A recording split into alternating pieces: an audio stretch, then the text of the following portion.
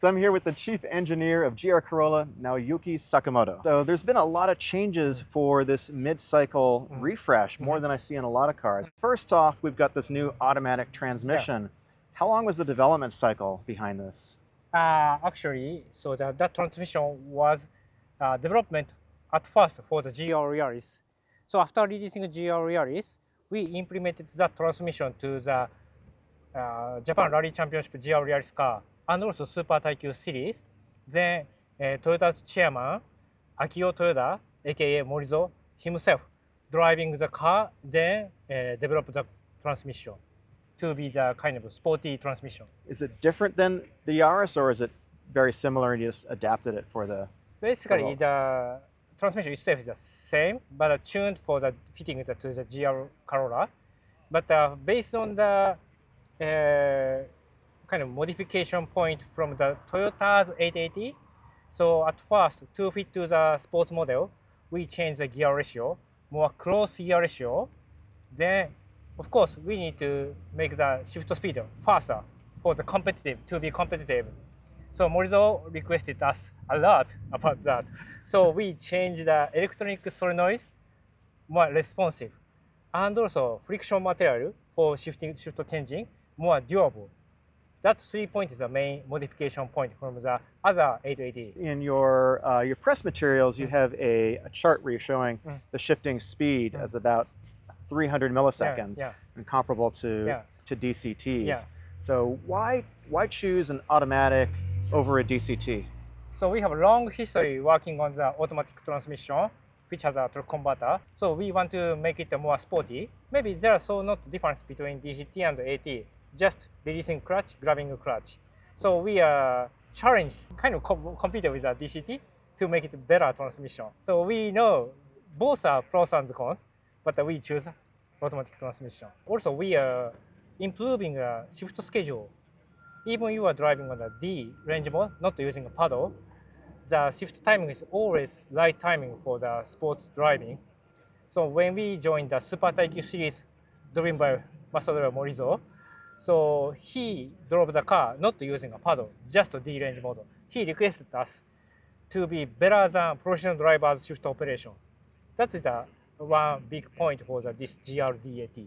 When you're on track, when I'm driving around a corner and I'm coming up to the corner entry, how does the car know that getting up to a corner and I want a downshift? How does it know that? The issue is many signals, but basically deceleration G, vehicle speed, and driver's input like a brake pedal or accel pedal or something like that. If I'm, let's say, just light braking versus more pedal pressure, will higher pedal pressures tell the car downshift? Yes, yes.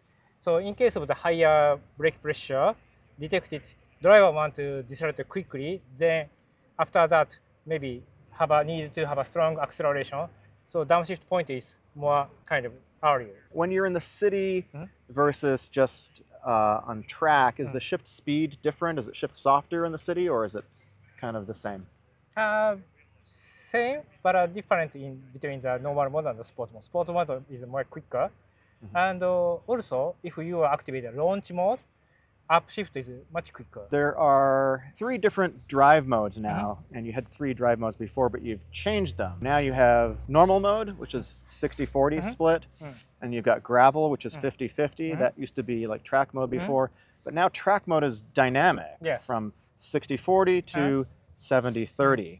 So when I'm driving on track, what are the inputs? How does the car decide to shift power from front to back? Basically, one of the weak points of the previous track mode, 50-50 fixed, is kind of exiting corner. Sometimes you may feel some understeer feeling. So we make it more adjustable, as you explained. So to change the torque distribution, we are monitoring the G, lateral G combined with longitudinal G, and also vehicle speed or other kind of signal monitoring. Then we determine how much torque will be transferred to the rear to avoid any understeer. Right, so this will help reduce understeer because I'm applying more power to the rear than the front. Let's talk about these suspension changes here. So can you just quickly summarize the differences between the 25 and the 24 car? After releasing the first GR Corolla, master driver Morizo and development driver Mr. Ishiura requested us to improve the performance of the high-speed cornering, specifically for the Fuji Speedway's 100R corners. So our challenging point is the rear side, then inside, tires, grip level. So at first, we implemented the rebound spring to control the kind of rebound stroke transition. But putting the rebound spring smoothly changing the grip level in the rear inside wheel. So center of gravity is a little bit lower than previous one. So that makes entering corners, vehicle stability was improved. The rear spring is now a two-stage progressive spring. Yeah. So it's a little bit stiffer also. And you change the rear anti-sway bar a bit too. So what's the purpose of these changes? To have a good grip level for every tire, especially inside the rear wheel. So we want to move the more flexible. We soften the sway bar ratio, but we want to keep the roll stiffness. So that's why soften and sway bars ratio, but increasing the coil spring ratio to be the same roll stiffness. So it's a little stiffer in the back, a little more rotation. Okay, the third piece is the trailing arm. You moved the mounting point up by 30 millimeters. What was the idea behind that? The reason we changed the trailing arm connecting point is to increase the anti-squat ratio. When you are exiting the corner, we want to keep the vehicle postures less pitch so that we can get a good grip on the front wheel and response from the axle pedal. Less weight transfer to the rear, you're going to reduce understeer, especially on corner exit.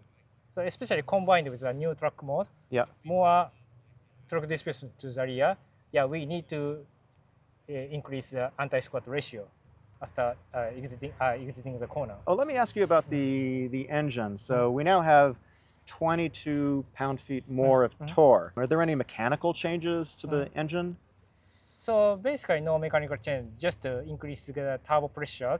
But as you know, we put a sub-radiator for extra cooling for the increasing the torque. Oh, also the automatic transmission, you now have a dedicated cooler for that too.